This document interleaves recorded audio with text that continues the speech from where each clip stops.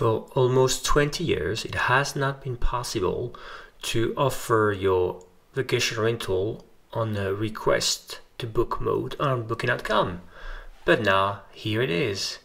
Look at this page. Look at this new property listed on booking.com in the US. It has a button called request to book, right? So instead of having a button, that's directly guiding you to book a place, it has a button that invites you to send a message to the host. So let me show you how it works exactly. So I'm picking a place on booking for those dates, and I click on request to book. And here, this being booking, you have a lot of options of prices depending on the occupancy. But let's say I'm picking this apartment for those dates, and I request to book. You can see here, there's a lot of details about it, right? It is telling me it's not instant booking, right? This booking isn't instantly confirmed. The host will respond within 24 hours. If your request is accepted, you can decide whether you want to finish your booking.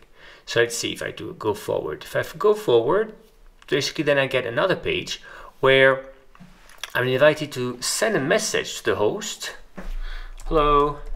And request to book. But what's very interesting is what's here on the right hand side, in the sense that they are telling me that the host will not only get my request for this property, my little message I'm putting here, but as well as other data, right? Other information, as such as the host will know whether my email and phone number, email address, I'm guessing, and phone number have been verified.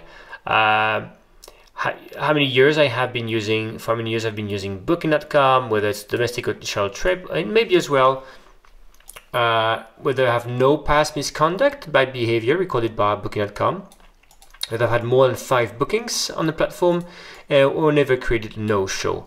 So you can see here basically, if you put yourself to the shoes of a host, you are getting a request to book with a message from the guest, plus some information whether this person, for example, has been a loyal user to booking.com for, say, 5 years, and have a lot of bookings, and there's no trace of misconduct. So all this, hopefully, will tell the host that this person making a request can be trusted. Obviously, what booking.com is lacking, especially compared with Airbnb, is guest profiles, right? So there's like no really guest reviews, for example, right? Hosts don't review guests on booking.com. So it means that booking has to send more information around the behavior of the guest that they can share. And again, for example, has this guest do they have an history of bad behavior, or maybe how long have they been using the platform? That's really to create trust so that you will say yes to the request.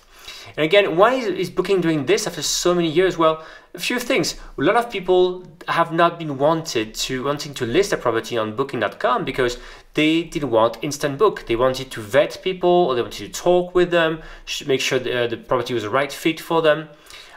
Think about the luxury segment, right? And a lot of places in luxury segments are not available on instant booking mode. So it means that booking.com was just not getting these very big juicy bookings because they were not available on instant booking mode.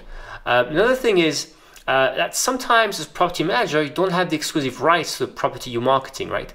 So it means that if you were on instant booking, you may get a double booking, and double booking on booking.com is horrible. You have to pay so much money to then say no and cancel a booking and pay for the relocation of a guest. You really don't want that. So basically, the fear of property damage, the fear of the unknown guests, or just the fear of double bookings, we're really pushing people away from listing on booking.com. So let's see whether this request to book button really gets more people to list.